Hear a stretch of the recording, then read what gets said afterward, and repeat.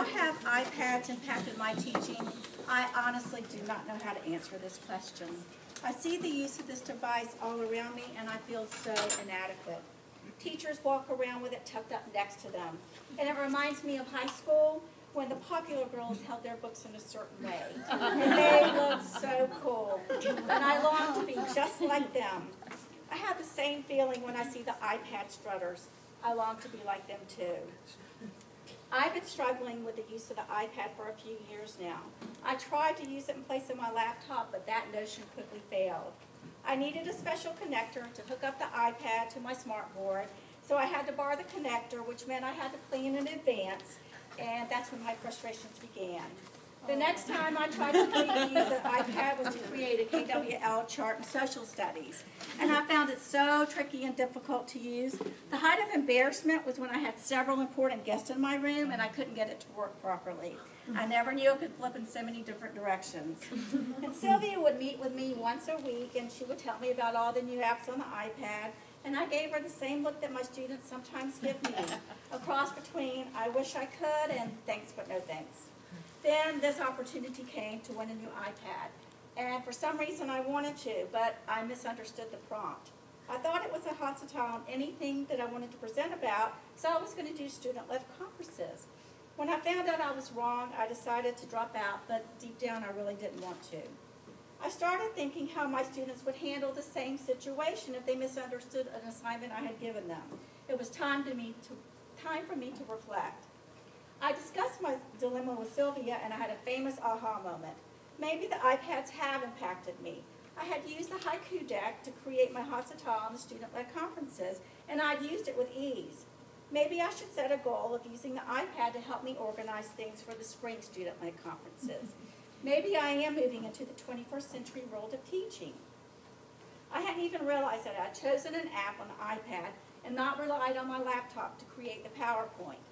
One of the main components in the student-led conferences is for the student to set goals. So why shouldn't I set goals for me too? This student took a really deep look into himself to set his goals for his progress, and I needed to do the same. In order to be a good teacher, I truly believe that we all have to be good learners. How can we expect our students to be willing to learn new things if we ourselves refuse to do the same? We must be willing to step out of our comfort zones and go for it, no matter if we succeed or fail. And I realized this would be easy for me to document my students' progress on the iPad. Pictures, audio recordings, documentation, all in one space on an app called Evernote. My goal, use the iPad to help me document my students' progress for the next student-led conferences. If I can do this successfully, there's no doubt in my mind that the iPad will impact my teaching.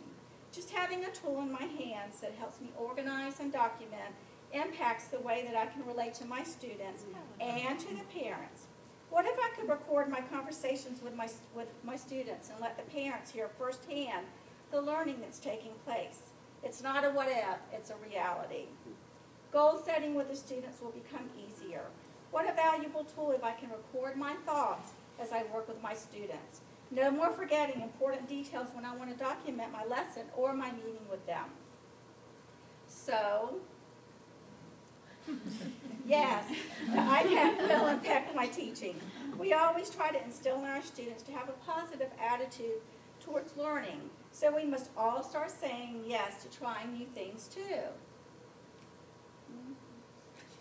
When I first started teaching at Martin J. Gottlieb Day School, Andrea gave me some great advice. Learning is messy.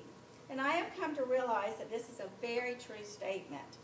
Now, I would like to add to that great piece of advice that teaching can be messy too.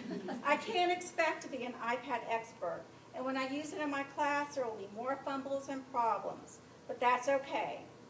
After all, I'm the same person that when I first started working here swore that I could never ever go from a desktop to a laptop, and no way could I ever get used to an Apple product.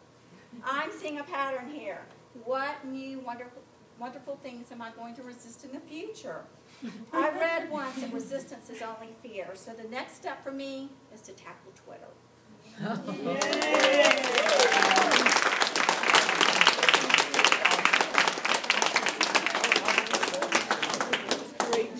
you.